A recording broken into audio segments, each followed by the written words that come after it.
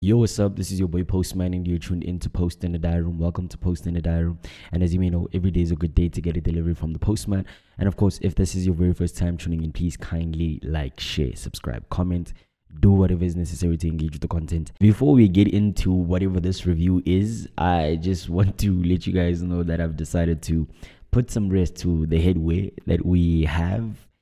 And I just decided to get a haircut, because the only reason as to why I haven't been wearing why I've been wearing hats, caps and all that stuff is because I hadn't cut my hair. But I decided, okay, it's time to not be a fail pop anymore. And yeah, I guess soon after Cape Town Radio 2, rapper, singer, songwriter KashCPT has released his album called Love Letters. And obviously the genre of this particular project is R&B, and this is his very first R&B album, and it's called Love Letters.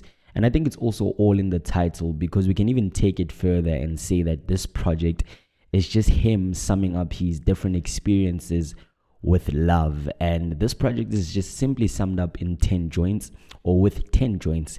It features the likes of Flame, Baby SON, as well as Nanette, just to name a few. There are a lot of colorful moments across this project, similar to the song Falling For You, which plays as this colorful intro with a distinct bounce. And he sings about availing himself to this girl, and he says that if she needs him, she can just hit him up at any time.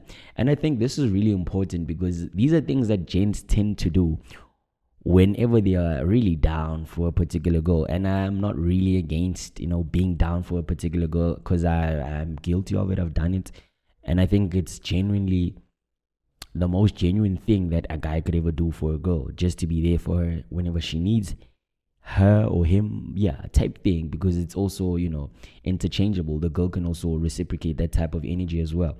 I did, however, feel some type of way when he channeled the stressed vocals, when he was like, I got too much on my head.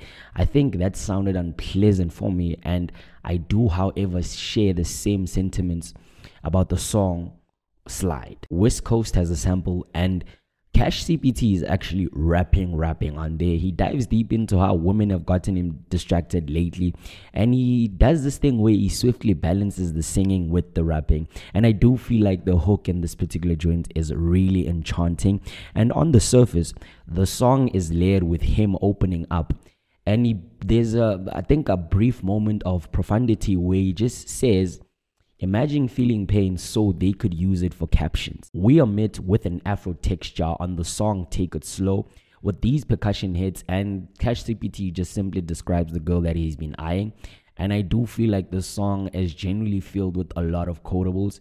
And Ada Lay is someone worth remembering, because despite this being my first time hearing her sing, I think that she rose to the occasion, and she definitely did the things that needed to be done.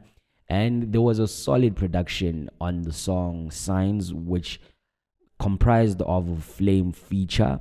And I think the introduction of Flame in this particular joint brought forth a really high speed tempo on the joint, and it's really well structured with these horns playing at the back.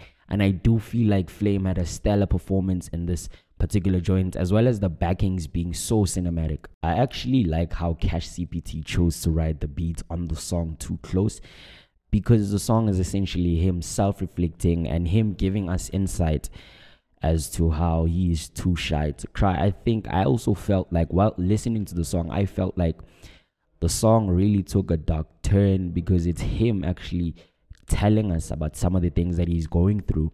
And he just also lets us know that the blunt keeps him flowing. And apart from this, KashCPT seems to address a particular person on the song Possessive, and he just opens up about how possessive he is, and how he's just not someone who does like to share. More so, there are raw instrumentations on the song Want You Back, and KashCPT simply mentions that he's too afraid to admit that he wants her back. And Nanette just also comes in and essentially provides the song with a bit more contextual depth. And I did feel like these people are both on the same page, and there's a back and forth happening there. And 3 a.m. is just him putting it out there that he's not really fond of rejection. And Let You Go has graphic piano hits that are phasing in as the song goes. He sings very softly, and he's essentially unbottling a lot of things on this particular joint, and he does hope that she never forgets about him. This song is really quite well structured also. I really love this song so much, and Baby SON stepped up and he changed the actual dynamic of the song, and he had a lot of presence out there, and I do feel like this song is just impactful, and this was just an impactful closure in my opinion. This is a great body of work, and the moments that were shared throughout this project did sound genuine, and it also somewhat sounded like it was diarized. There was a high level of musicality that was showcased throughout this project, and I think a fair rating for this particular project would be an 8 out of 10. And I think that I'm looking forward to hearing more of KashCPT on these R&B cuts and more visuals, and I do think that if 8 out of 10 is a fair rating in this particular case.